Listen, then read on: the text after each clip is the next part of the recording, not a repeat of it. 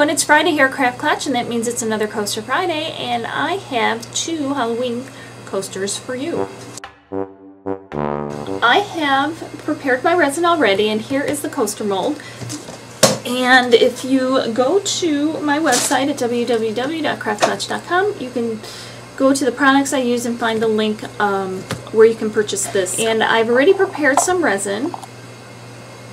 And it's the Easy Cast resin that I always use, and what I'm going to do is put it into a little cup, and then I'm going to add some glitter to it. I'm going to do black glitter and red glitter, a fine glitter and a chunkier glitter. Now I poured the resin in and I'm mixing it really well.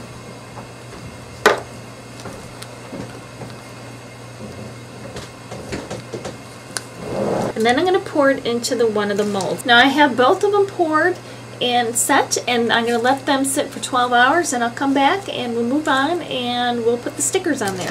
Now what I'm going to do is I'm going to add stickers to these coasters, and these are both Walmart stickers, so they were very inexpensive.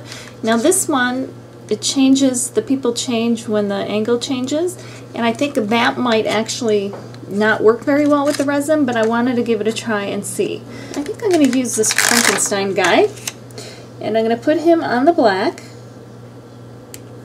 And then I'm going to take the other one that says, "Boo, you scared," over it. So we'll see if these kinds of stickers work or not, or once it fills in, if it messes everything up, which is what I'm suspecting. So that's why I'm doing 2 coasters, and the other one is the witch hat coaster.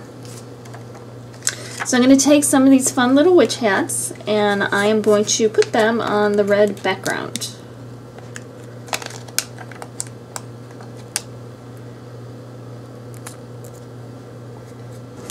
So there I have those set, and now I'm going to prepare my resin and put another coat over it.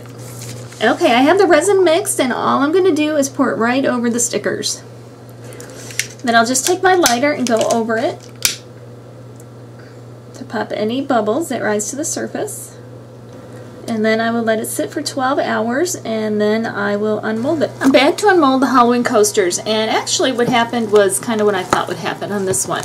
This is the one where it changed when you kind of went back and forth, and what happened is all it really did, it got a little blurry and it doesn't change anymore. So I kind of expected that.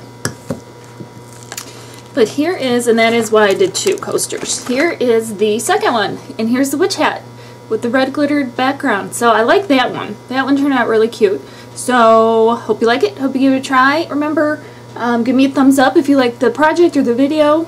I always appreciate a thumbs up, and I hope you give it a try. Remember to rate, comment, and subscribe, and we will see you next time. Happy crafting and happy Halloween.